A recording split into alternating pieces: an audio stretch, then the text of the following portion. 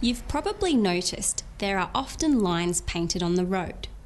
These road markings have different meanings, so it's important that you understand what they are telling you.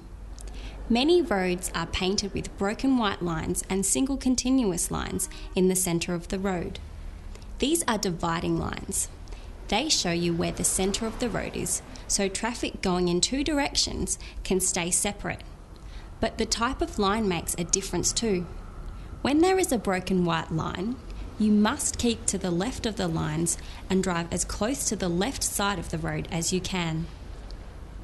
You can drive across the line if you are entering or leaving the road. You can overtake another vehicle or make a U-turn as long as it's safe. If there is a single continuous line, like this one, you can cross the line to enter or leave the road, but you cannot overtake or make a U-turn. When there are double continuous white lines, two lines together, you must always stay to the left of these lines.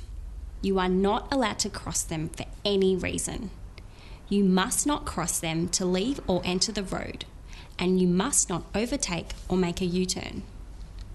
When there are two white lines and one is continuous and the other is broken, you need to take note of which line is closest to you. If the broken line is closest to you, you may cross the lines to overtake, make a U-turn, enter or leave the road as long as it's safe. So, it's just as if you've had a single broken line in the centre of the road. But if the continuous line is closest to you, you must not overtake or make a U-turn. You are still allowed to cross the lines to enter or leave the road. If you are parking on the side of the road, you must pay attention to the lines in the centre of the road. You may only park on the side of the road if there is a broken white line in the centre of the road. Any of the other dividing lines means you cannot park on the side of the road unless there is at least 3 metres between your car and the dividing line, or if there is a parking sign that indicates something else. On a road with more than one lane of traffic going in one direction, broken white lines separate the lanes. You may change lanes if you signal with your indicators and it is safe to do so, but you must give way to any vehicle that is already in the lane. Sometimes, on these roads, overhead signals are used.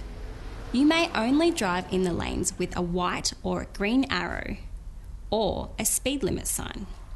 Stay out of the lanes with a red cross.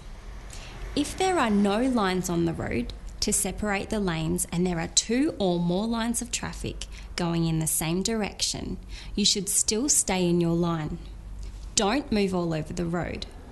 If you want to change which line of traffic you're in, you need to signal first. You shouldn't overtake cars on the left side unless there is a car turning right or it is stopped and it is safe for you to pass by on the left. It's not just lines that you see painted on the road. You may also see arrows painted on the road at some intersections. They tell you which direction the traffic in each lane must go.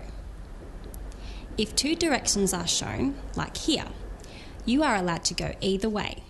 So here, you can go straight ahead or turn left, but you're not allowed to turn right. There might be special markings on the road for bicycles. There could be arrows in bicycle lanes, or sometimes a head start area is called a bicycle storage area. It is provided for bicycles so that cyclists can be easily seen by drivers when they are stopped at the traffic lights. This improves safety for cyclists on the road. You may also see traffic islands painted on the road before a right turning lane, like this.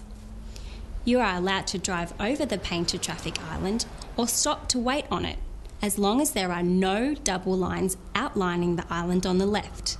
But if you are stopped on a painted traffic island, you have to give way to any vehicle using the turning lane. You should only drive on the painted traffic island to turn right if there is a lot of traffic. The last painted road markings we'll look at are these ones. Broken white lines across the road at an intersection mean the same as a giveaway sign. A thick solid white line across the road at an intersection means the same as a stop sign. Sometimes there will be a sign there as well, but even if there is no sign, these road markings tell you if you should stop and give way.